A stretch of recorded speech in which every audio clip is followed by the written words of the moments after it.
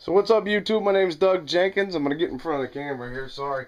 But I've had a lot of questions, a lot of people. The only beef I get is maybe I said something in one of these videos. Sometimes I make mistakes. I apologize.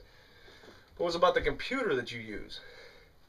See, these computer manufacturers and these interface manufacturers understand that in order to get to a wider range of people, that they have to market to a wider range of people. Now, when we start talking about computers, I didn't mean in any of my videos that you should overlook the fact that you can use a smaller computer. Every time somebody asks me about what computer they should get, I look at them in a sense where I've taken it upon myself to learn the most out of every computer I use, whether Mac, whether PC. Right now, in the midst of things, it does not matter. Everything I've been able to get done, I've been able to get done on a Windows computer or a Mac computer. Now, one of the things that I wanted to show you was an old school MacBook Pro. And yes, I use Mac. I also have an iPad here. Yes, I have an iPad. And the iPad's function is not going to do what a full-blown Mac 8 core. So what I'm trying to get at is this. This thing's got like 2 gigs of RAM. I think it's a dual core. This can run audio software. But as I started to realize, was my buddy, he was into making PC computers all the way growing up, and he bought a studio off me, and he said, just let me build one for you. Let me do this, let me do that. And I said, all right. So through those years, I've went to 80K Pro Audio, and they built high-end PCs for me. And then I started getting into the custom side of it because, you know, when business is down, I want to sort of be able to learn as much as I possibly can to benefit the next person. So what I did was we put together a AMD 6-core with 8 gigs of RAM, and it has over 3 terabytes worth of hard drive space. And they're separated hard drives. One hard drive's for the operating system as well as the software. The other hard drive's for the audio. Another hard drive I have back here is a Glyph hard drive that I got from Sweetwater. I still shop at Sweetwater as well as Guitar Center and some other places.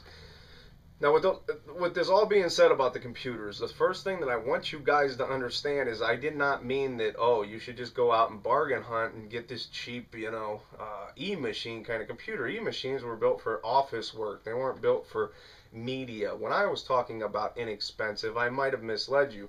I meant you can get or build a custom computer with the right people for, you know, a dual core, quad core, for under $1,000. Now, see, that's the problem with the business here. When you look at what I've invested in, you know, if you just take it on a scale, you'll sort of chuckle. But if you look at, like, watch the new Transformers movie and see how much production went into that. And I'm trying to offer that kind of, in a sense, that kind of sound quality to the people I work with. And you know, there a lot of you on YouTube are like, oh, I only got $50. I mean, that's the problem. Like, I'm in the midst of being able to offer a service as some of the highest end studios in the world would, with some of the experience I have in other. But you get into the small-minded thinking, you'll start rejecting this whole fact that I'm trying to give you insight on doing it yourself. Because not that I don't want to work with you, it's just the fact that I can't afford to work with you in that sense. I mean, more equipment, more electric cost, you know, more cost for the equipment, more time, updates, software, stuff like that. And it becomes pretty expensive. It's inexpensive. It's not a hobby to me. It's a profession to me. And I'm 13 years in. So let me get back to what I was talking about and why I was just talking about that. If we're talking about audio recording, yes, the computer has a lot to do with how it buffers audio, how the audio is perceived by the computer, but most importantly, what kind of sound card, in a sense, we're talking about AD and DA converters, as well as clocks, and overall just the whole bundle in an audio interface. If you go out and buy a Mac 8 core and you hook up an M-Box to it, yeah, you have a great computer that can probably do anything, and it can record without one hiccup. Now, The only problem with that is lies in the M box. The M box was not meant to be a Universal Studios piece. It was meant for the person looking to get his guitar tracks down, or she to record her drums, or he. I don't want to make this like biased, but if you're just a musician trying to get your ideas down, the M box is an awesome choice. The converters on it are great for that. They will be a step above for a lot of the consumer stuff you've listened to, like even watching TV with your, with your Time Warner cable box. I mean, you're going to get a step up, so that sound quality is going to be a step up to you.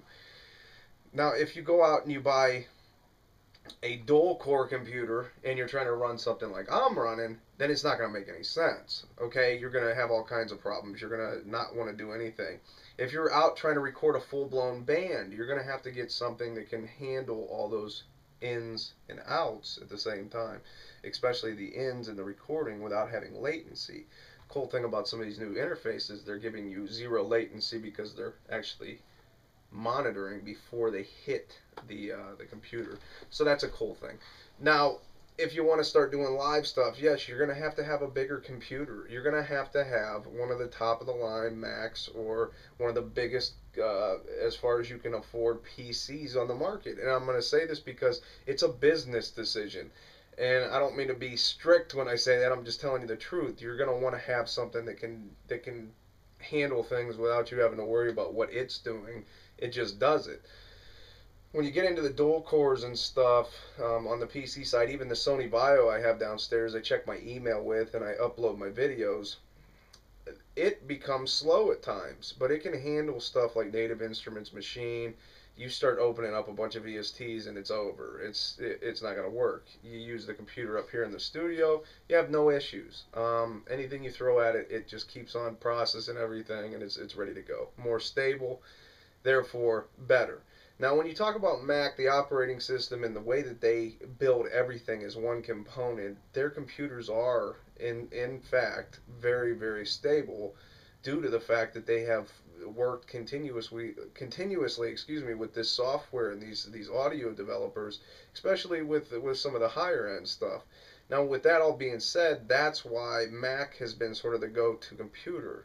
But on a budget, if you're going to try to get in the big ballpark, you're going to have to go PC route, or you're going to have to finance the Mac, or you're going to have to come out of pocket for a Mac. I don't want to stray anybody left or right on the Mac PC issue. I'm just trying to tell you, and get on the YouTube and please just listen to me. Your audio interface, your ADDA converter that was inside the interface, as well as your digital clock, is going to be pretty much your central hub for all the sound coming into your computer. So if you can buy that and get that at the highest of quality, I'm talking some of these systems are more important as far as sound quality, but it's sort of the whole machine. You want the high-end computer and then the high-end converters. And that's what I was trying to say. If you are on a budget, like my how to start a home recording studio, that is, I was trying to do that as a budget friendly, listen to the video, watch the video.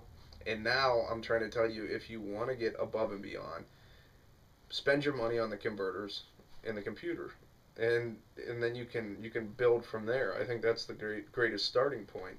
High-end converters, high-end computer. Most of these converters out here, like Lynx's Aurora for bands, I would highly recommend that. They use where you can insert an LT Firewire card, so you can actually use the ADDA as an interface. It becomes your interface.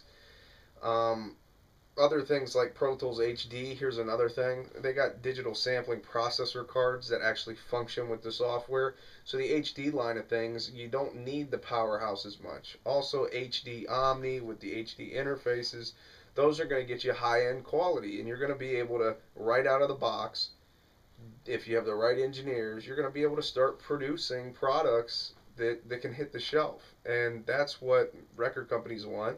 And it's an investment. It's a business investment. Now, if you don't think that, hey, this stuff's like way out of my, I don't know what this guy's talking about. I just got an M box and I'm happy with it. That's awesome. Stay like that. I don't care about that. The fact is if you want to go to the next level, you want to be on the same level as some of the artists that you've heard day in and day out on the radio, you're going to have to either send it to a person like myself, or send it out to a company, or go re-record it at a high-end studio. Because the fact is you're trying to build a product, and although Mbox and all these guys and Abbott, I love their products, I love Pro Tools, but at the end of the day, they're selling a product to a solution. They cannot sell you an Mbox with the highest end converters in it and charge you what they charge you. They can't do that. I mean, they would be broke. They'd go out of business. High-end converters take a lot more money. It's a lot more manufacturing, sturdier stuff, stability, analog stages, all that good stuff that goes into these high-end converters. It costs money. So I want you guys to know, yes, I'm not trying to be cheapo.com. I was trying to give you a solution. Somebody posted something about me being something about cheap on a computer or something. It doesn't matter the computer. I didn't mean it doesn't matter. It's one of the most crucial steps in a digital audio workstation, because without the computer you don't have digital and you don't have a workstation. So I mean well when I say that, but just do your homework. Do your homework.